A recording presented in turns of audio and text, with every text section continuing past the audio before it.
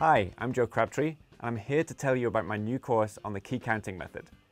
I originally created this new method of counting rhythms to help demystify odd time signatures and make them feel more accessible.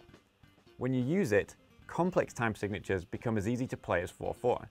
This method really levels the playing field when it comes to time signatures. Then, I realized that the method has many useful applications in 4/4. For example, you can use it to remember complex rhythms, which then frees you up to play in a more musical way.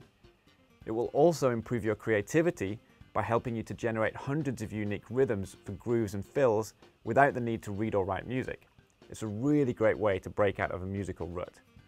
I've had very positive feedback so far, and I'm excited to teach it to you too.